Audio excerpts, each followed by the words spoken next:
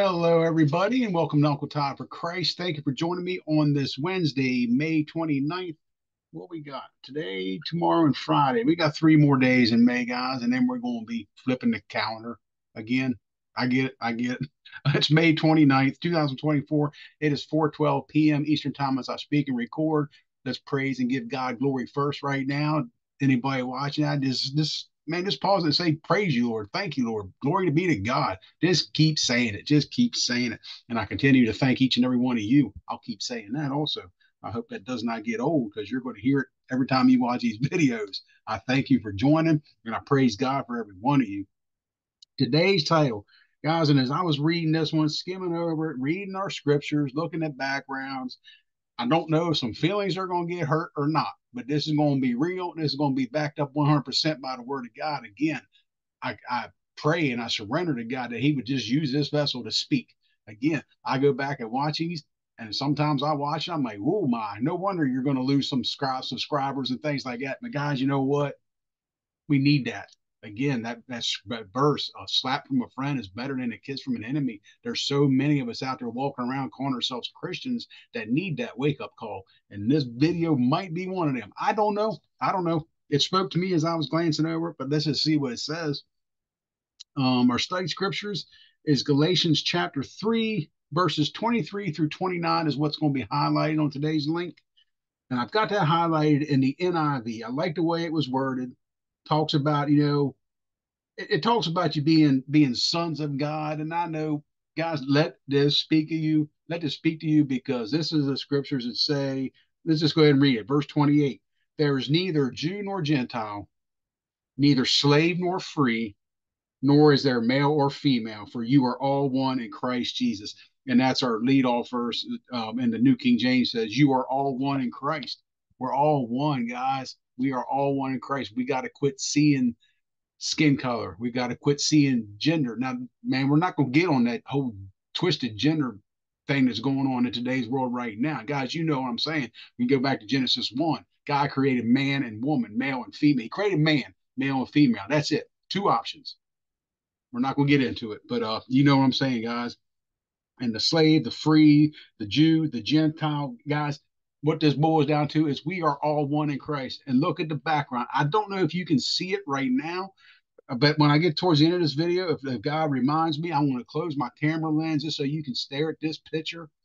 You, you, hopefully you can make out Christ here with the crown of thorns, his arms stretched out, dying for all. Jesus Christ was suffered, slaughtered, and murdered for all.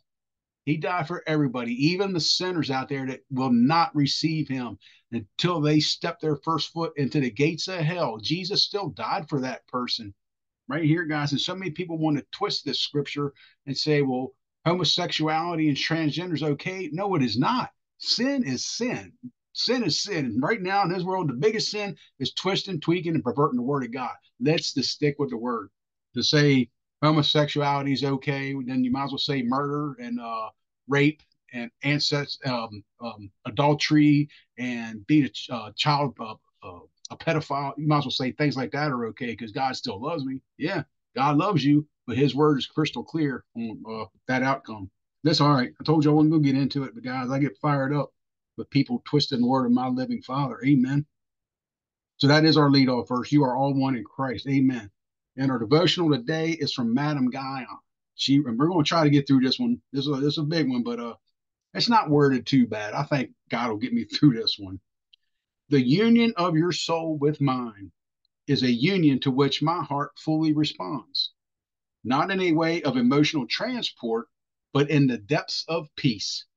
There is nothing of nature in it. Man, we are, guys, understand we are out of this world. We are absolutely supernatural. We are out of this world. It is a union in Jesus Christ, believing in your heart, confessing with your mouth, born again. Guys, and I don't know if we're going to get there. Let's just keep going. Yes, sir. Thank you, Lord. We are one in a sense of our lost condition. Guys, we all needed Jesus. We all had some, in man-made terms, some of us have lived a a rougher life, if you, for lack of better, I don't know what you want to call it, guys. Some of us have been put through the ringer. Some of us have seen some nasty things, and some of us are still going through some nasty things in our life. Some of us have lived an absolutely glorious life, grew up in the church, had a family that loved each other, went to church, prayed together, ate together, was never introduced to sex, drugs, rock and roll, alcohol, none of these things. God, praise God for people like that. And I try to tell people to say, why didn't God give me that life? Because God, and guys, and I'm not taking away from people that have had that. I don't know what you want to call it. Some people say the silver spoon in your mouth. God, I'm not calling it that. Right here, we're all one in Christ. Maybe God knew that that individual couldn't handle the things you and I have been through. Why have I gone through what I've been going through? Because that's what's in my cup, and God knew He would get me through that. There's things that in this world that I probably would not make it through, and God knew that. That's why I didn't have to walk through that stuff. There's things you're walking through right now that I couldn't walk through, but guess what? God's going to get you through that. Amen. Just let this speak to you, folks. Again, that sense of lost condition we were all once in, and in self abandonment. Oh, blessed oneness with Christ, where all evils perish, gone, and there remains only the casualties inseparable from the state of humanity. How wonderful is this operation, the sacred mingling of a poor creature with its God, where all the evils of our fallen nature are removed from the depths of the soul. Guys, let this speak. I'm going to start over here because I do want to shout out something here.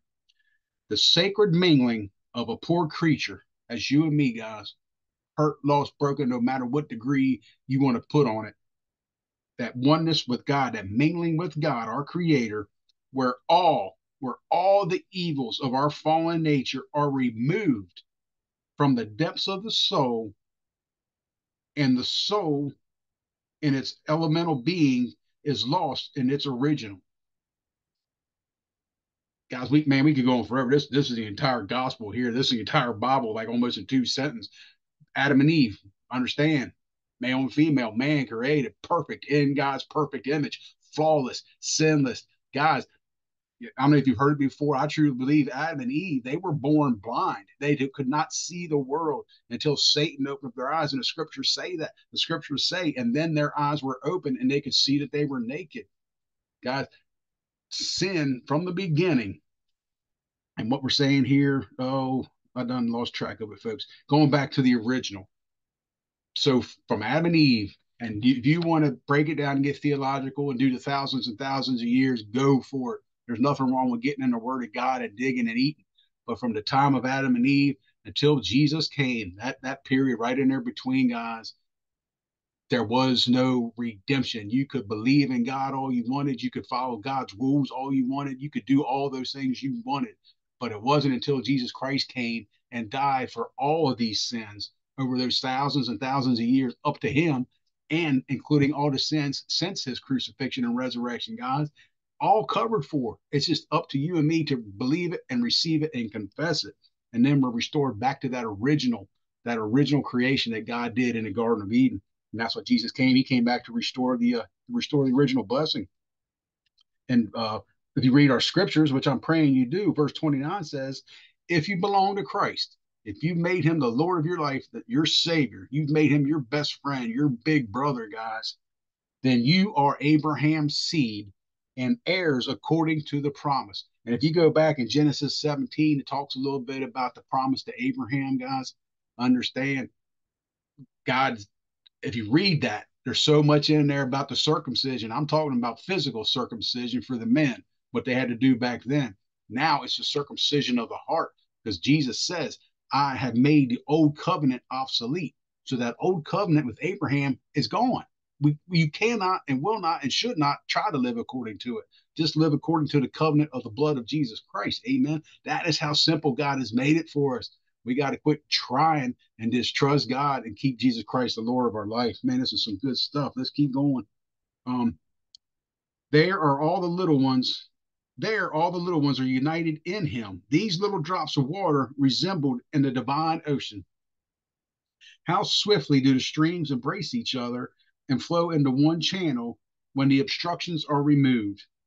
When souls become pure in Jesus Christ, they flow into one another with the same rapidity.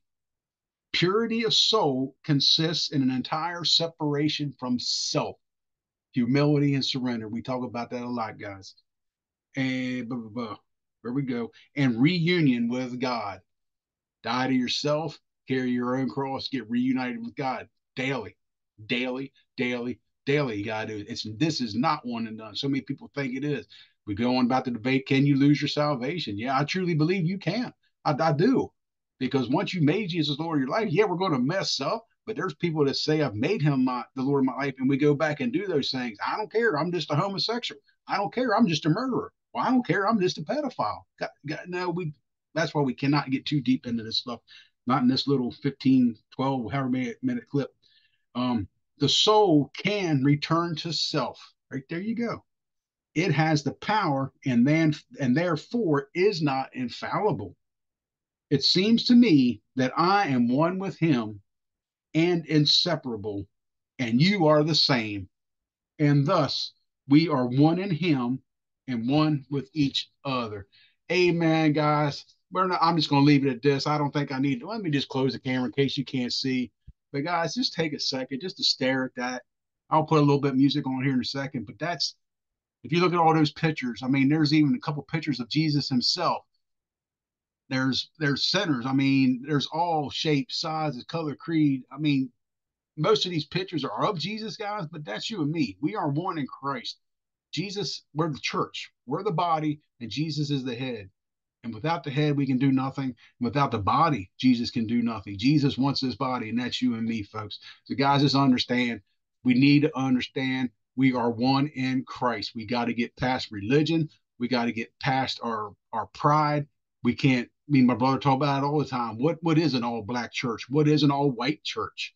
What is it? You don't believe in female pastors? Things like this, guys. That's man-made religion, and we're just not going to get into that today. Just understand that we are all one in Christ, and we need to look at each other the same way Christ looks at us. Amen. So, guys, thank you for joining me today. Until tomorrow, Thursday the 30th, enjoy the rest of your day, and we will see what the Lord says then. I love you guys.